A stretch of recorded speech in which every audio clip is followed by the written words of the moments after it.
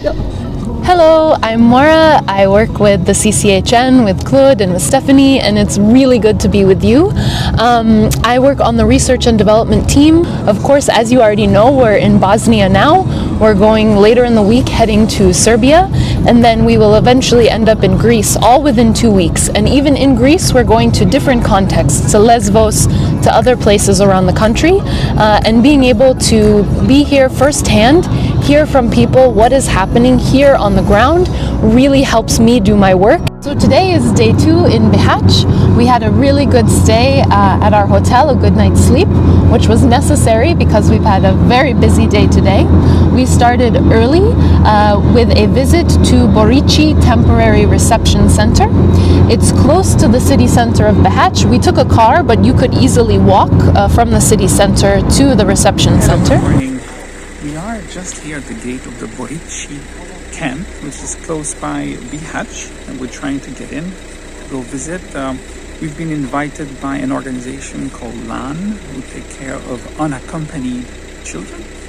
There are several of them here in the region, and they are brought here for, you know, some educational program, and especially to keep them separate from a single adult. But you know, there seems to be a little bit of a problem to get in because you need authorization at different levels, so we're just waiting for this.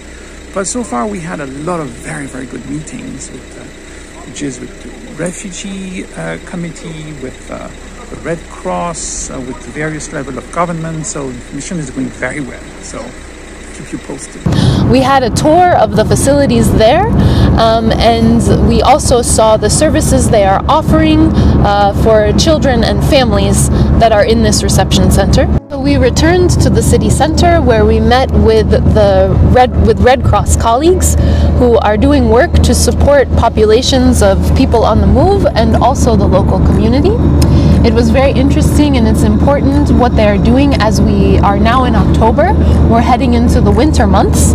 Today, actually, this is the first sun we've seen. Since we arrived on Sunday, it was very raining and cold, and these conditions are only going to get worse as winter approaches. So learning about what the Red Cross is doing, how they are supporting both people on the move and local communities, we could really understand why it is so necessary, their work that they are doing here. Then traveled 20 minutes up the mountain, even a short while on a dirt road to the Lipa Temporary Reception Center.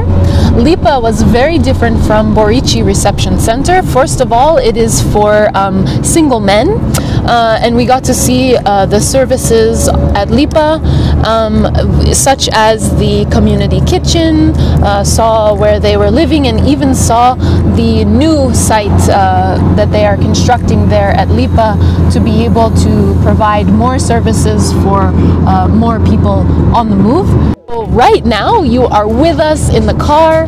We are with our wonderful driver, and we are on our way to Sarajevo. It's going to be about 5 or 6 hours for us to drive from Bihać to Sarajevo.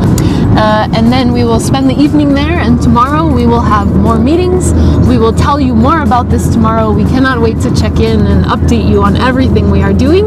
Hopefully you've enjoyed hearing about today. We'll see you from Sarajevo. Ciao!